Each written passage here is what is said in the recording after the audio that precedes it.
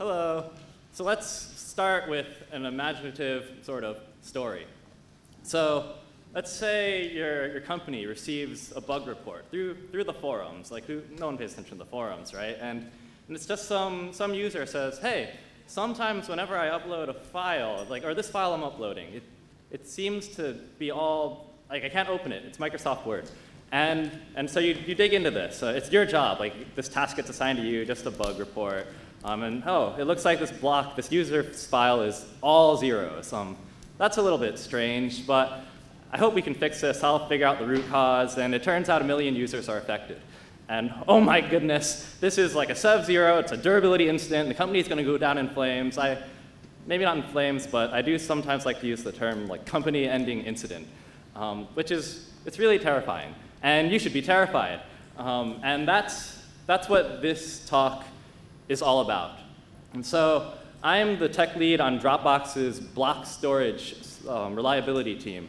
And I'm here to talk about a particular problem that we deal with in making sure that we stay durable and protect our users' data. So the goal of this talk, I'm going to expose what this problem is and how we have some gaps, and then offer some examples of how Dropbox solves this, and then offer some patterns that maybe could fit your company and your team in solving this kind of problem. Did this work? Nope, I broke the thing. Guess I'm using the... OK. So here's a quick agenda for this little session. Talking through some problems, talking through some example solutions, and then the generic model, if we take a step back and see how we solve this, how can you solve it the same way? So let's think of some kinds of bugs. Our garbage collector had a rarely hit off by one bug. And the result of that is we remove user data that shouldn't have been deleted. Yikes. Or the erasure encoding library we use. It's actually not thread safe. Maybe not documented anywhere, or maybe it was supposed to be thread safe. And what happens is, in a small portion of re-encodes, we would corrupt our users' data. Yikes, trend here? Here's another one. As data passes through a particular machine, like app server 35, I hate you, but whatever, it flips some bits of user data as it goes through. How could we have seen that coming? We really can't. And so these are all terrifying types of events that could lead to loss of user data and cause a durability incident, which I define as something that you can't recover from. And so the problems I describe, they fit into certain buckets of problems that don't get caught by unit tests or integration tests or right-time assertions, normal ways that we prove that our systems are actually correct. So in this case, it was conditions of scale. We have so many boxes and so much code running that in a small % of cases, something bad happens. Or race conditions, which also can bite us at scale. Unit tests definitely don't protect us against race conditions, and sometimes we think our integration tests do.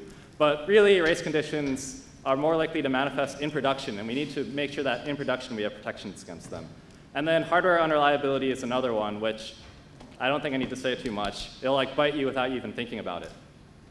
So those are some stories just to try to freak you out a little bit. So what do we do at Dropbox? We have these checker systems. And the idea behind our checker systems are that we look for the symptoms of those bugs periodically, all the time. We can't check for them just in our testing environment because we're not going to find them. So we check them in production. So here's a few examples of checker systems. So here's the block scrubber. So we have hundreds of thousands of hard drives in Dropbox block storage. And all of them, I guess in really simplified form, look like that. We have this long table of checksums and blocks for pieces of user data. And what we do to check that, I guess what we're worried about here is that when we read the blocks might not actually have what we remember putting into them.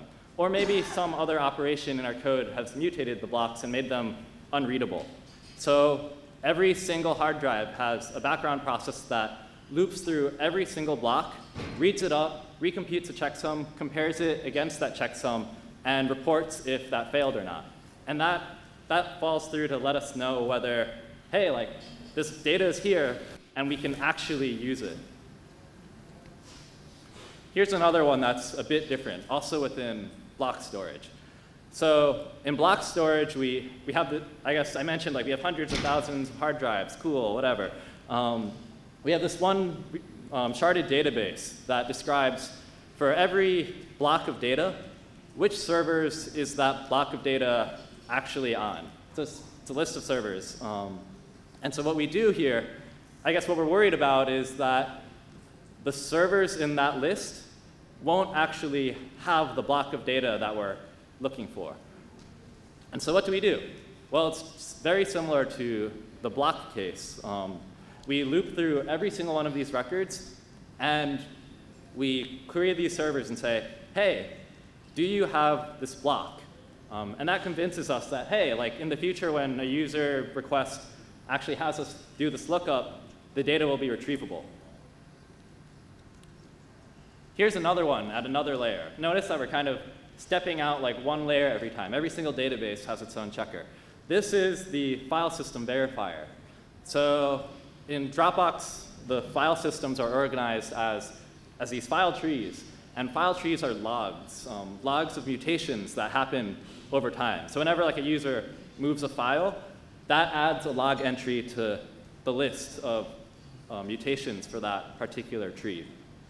So for this, and I'm just going to say this to like hammer in the redundancy, we're just going to loop through every single file tree and run a bunch of different checks against each.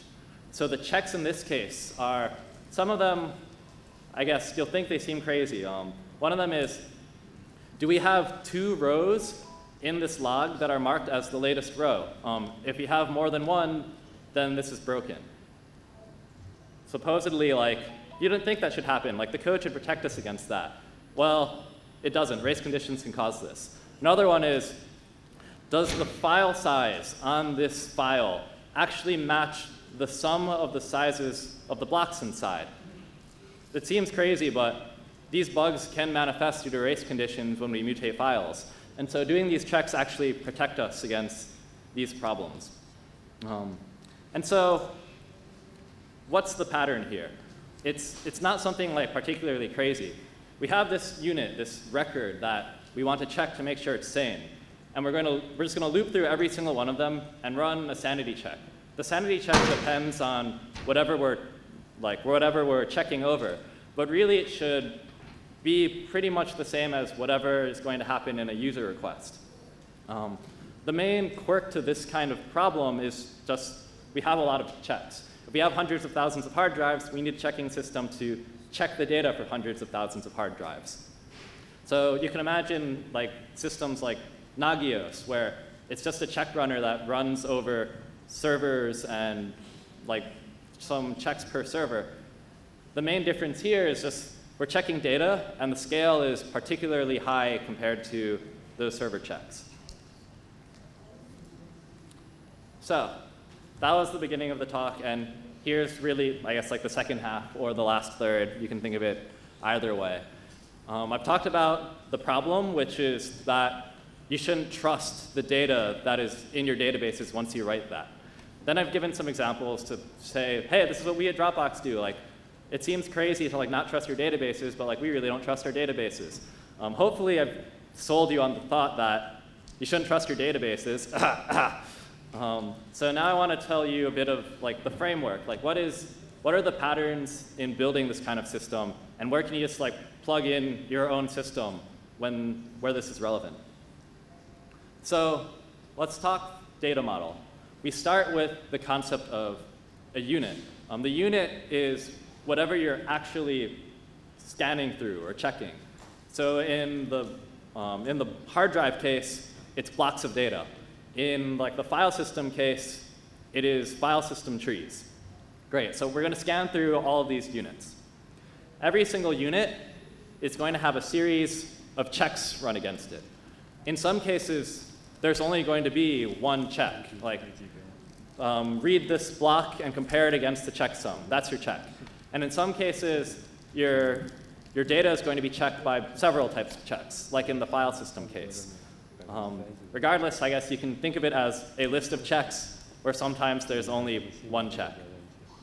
These checks should output this notion of a violation or some sort of failure. And the existence of one violation means that there's something terribly wrong and we need to fix it or else user requests aren't going to be able to read their data.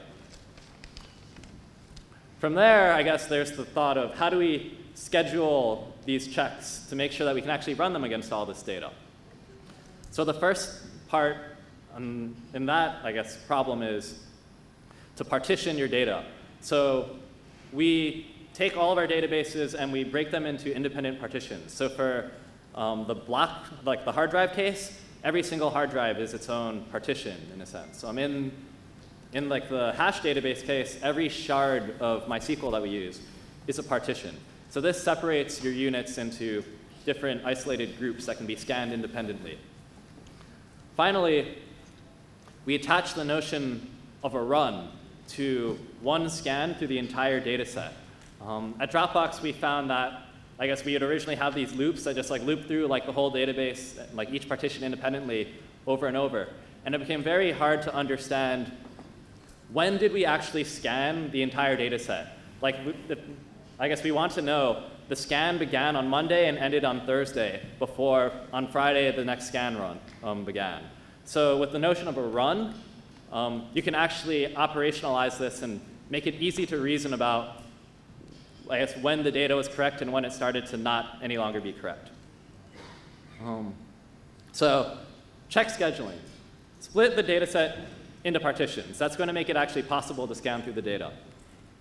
For each partition, maintain a cursor. So this is, I guess, like we have the whole data set, and this is how far through the data set we've already scanned.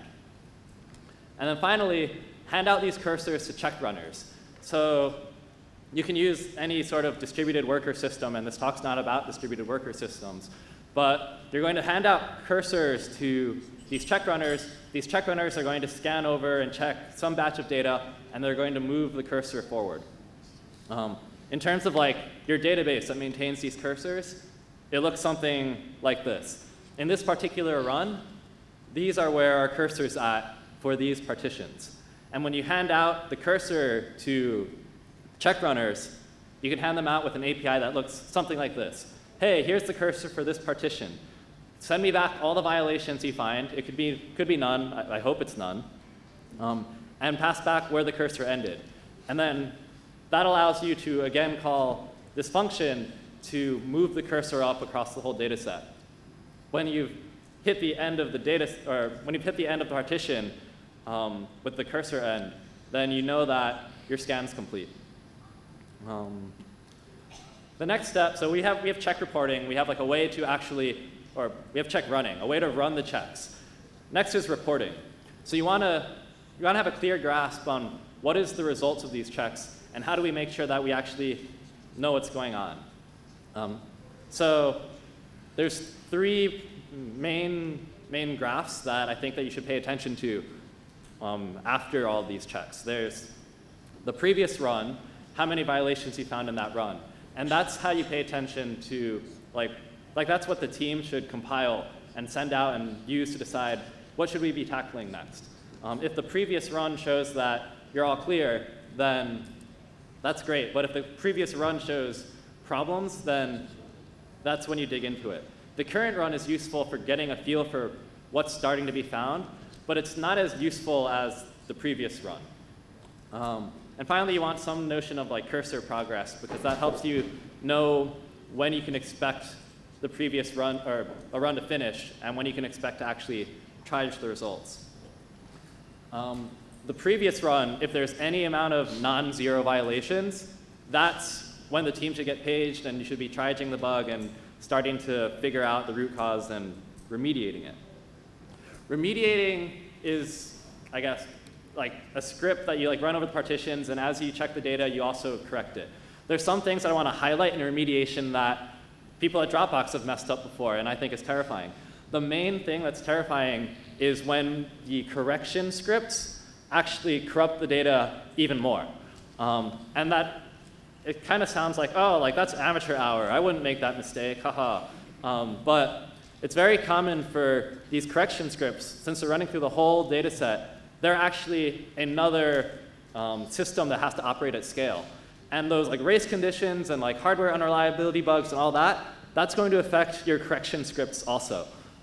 So when you run these scripts, you need to be able to back up your data and make sure you can reapply that data. And after the script runs, you need to recheck the data to make sure that you didn't corrupt it even more. And if you did make the data worse, then your correction script needs to back off, or else you're going to make it worse. Like, you don't want to make it worse. It's bad times, and like instant reviews, like kind of awkward. Then one more thing, you want to check the checkers. So this is another like thing where it becomes amateur hour. We actually had, or not even we, I built a checker and deployed it in production and told everyone like, we've got checking, like this is great, like you should all feel confident now. And it turns out in stage cluster, like the scanner worked great. But in the production cluster, I forgot a config, and we have like this whole data set, and we just scanned the first batch over and over and over. And that cursor never got updated, so we just scanned the first batch over and over. And it looks like, well, it looks like checks are running, because I had metrics on how many checks run per second, but not really on like cursor progress or the fact that things were moving. And so to check the checkers, the way I recommend is to actually drop in real corruptions and make sure that the checkers find these corruptions. There's like, at SREcon and stuff, there's always talk of like DRTs, disaster, recovery, resilience, whatever tests. At Dropbox, we kind of bucket this into that kind of case. But I guess I didn't need to say that. But really, test the checkers by injecting real data. And yeah, thanks for stopping by. That was my talk.